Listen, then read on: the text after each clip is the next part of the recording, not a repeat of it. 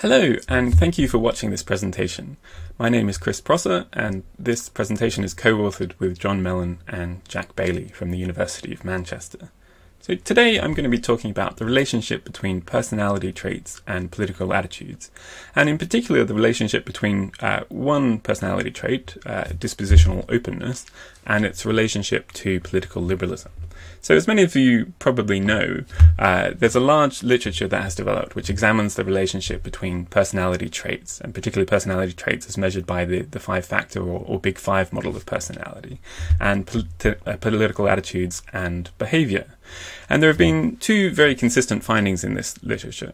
The first is that people who are high on openness are more likely to be politically liberal, and the second is that people who are high on conscientiousness are more likely to be politically conservative.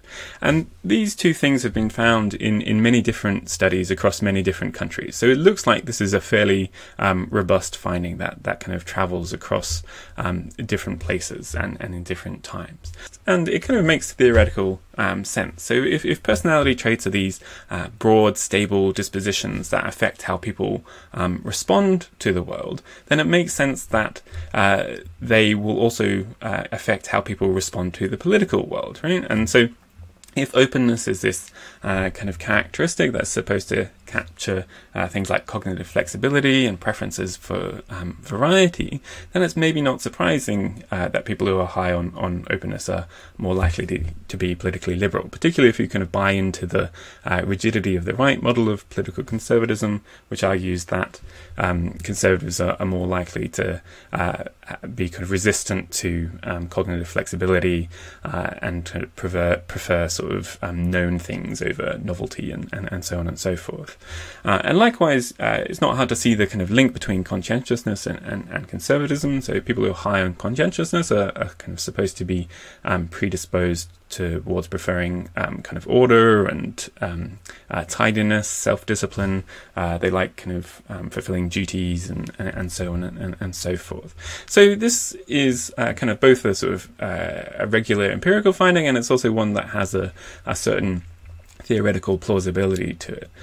But as you may have guessed from the title, we think that there's a potential problem with previous studies, namely that they have inadequately controlled for potentially confounding variables, and particularly confounding variables that are kind of related to social context. So things like social class, kind of other ideas from sociology, things like cultural capital and status and these sorts of things.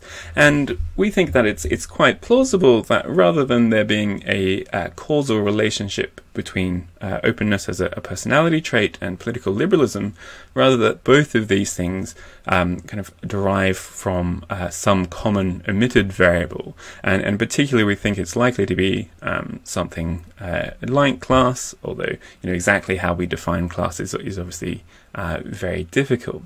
But it's not hard to see that empirically there is a very strong relationship between the openness personality trait and class. So if we look at some data from the Understanding Society panel in the UK, we can see indeed that people who are working class, according to a kind of occupational measure of class, are indeed more likely to be lower on openness, and people who are middle class are more likely to be higher on openness. And there are some kind of shallower gradients for the other personality traits as well, but this is the one that stands out. Now, there could be lots of different reasons why there is this relationship. So it could be a process of social sorting, or it could be a kind of confounding relationship, which is obviously the one that we're suggesting.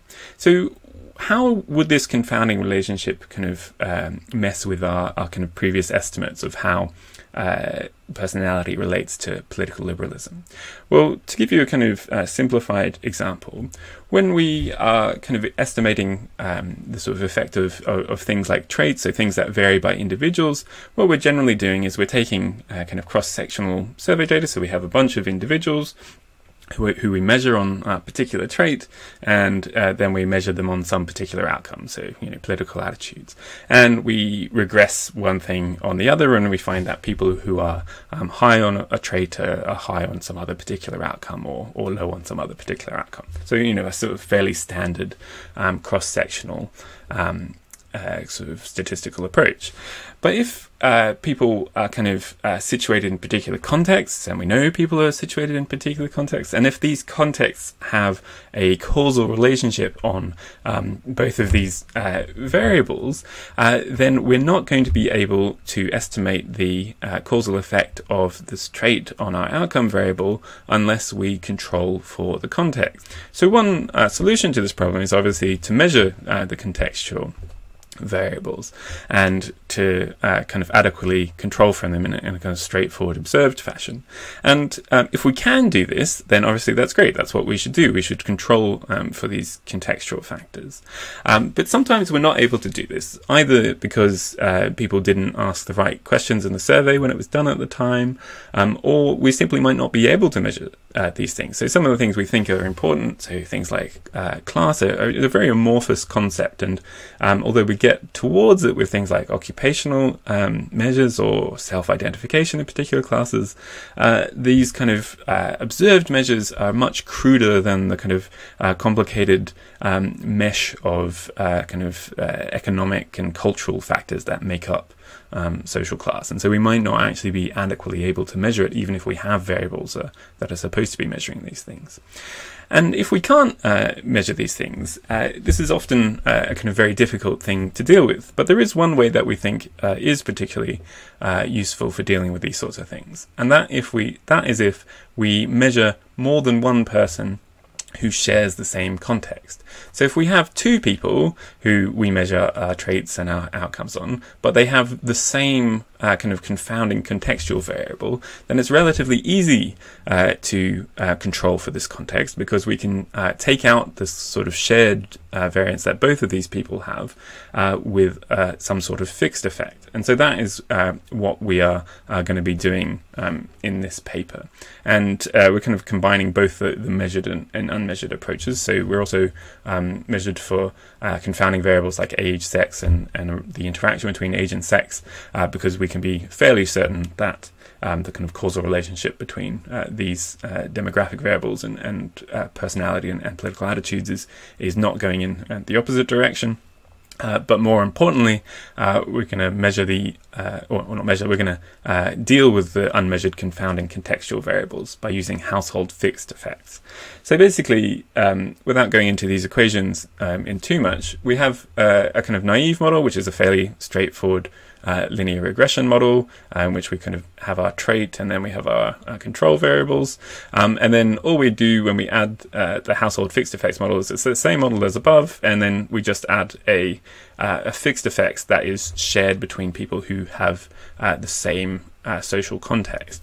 And in order to do this, we need a particular type of survey data, namely household panel survey data. So if you're not familiar with household panel survey data, it's basically where instead of an individual person being sampled into a survey, we sample entire households, and then everyone in that household takes the same survey. And so we know those people who live together share that particular social context, and we also measure them on all the variables that we're interested in.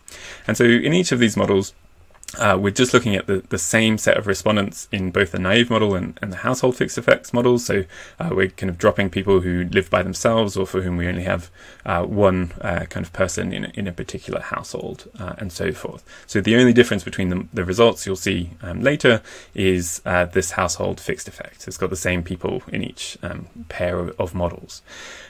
So far, this is all sounding quite abstract, and so I thought I would walk you through a fairly intuitive example to show you how this sort of problem arises, and also how the household fixed effects deal with it. So to move away from the world of kind of psychology and of politics for a second, empirically, if you look at people's heights and you look at how interested they are in highbrow culture, so things like opera, classical music, ballet, and so forth, you will find that taller men and taller women are more likely to be interested in highbrow culture than people who are shorter. Now, we think it's fairly unlikely that this is a causal relationship, that being taller somehow makes you more interested in these things.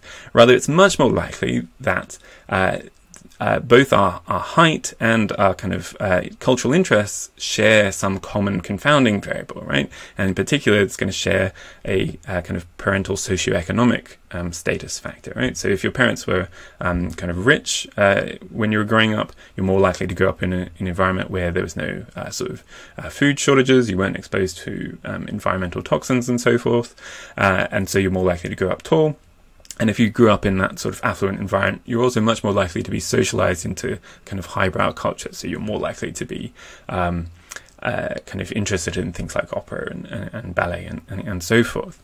And so when we just kind of do a standard cross-section relationship, we will find that taller people are more interested in highbrow culture. But when we look at the differences within each household, which is what fixed effects is essentially doing, you can see if taller people within a particular context are more likely to be interested in highbrow culture than shorter people within the same household, which, if there was a causal relationship of height, is what you would expect to find. And this is what we're going to do later with personality, right? We're going to look at people within the same household, and if people who are higher in openness within that household are more liberal, then it suggests that there is a causal relationship of openness on liberalism. But if there's no difference between people within the same household, it's strongly suggestive that both kind of openness and liberalism are kind of being predicted by a shared kind of contextual characteristic. And so just to show you what this looks like for our kind of classical music and opera, etc. Example, if you just do a naive model, you see that indeed the taller you are, the more likely you are to be interested in highbrow culture. But if you add the household fixed effects, this relationship obviously goes away. So to do this for politics, we also need particular types of data. We need household panel studies, and we also need household panel studies that ask measures of personality and also of political attitudes.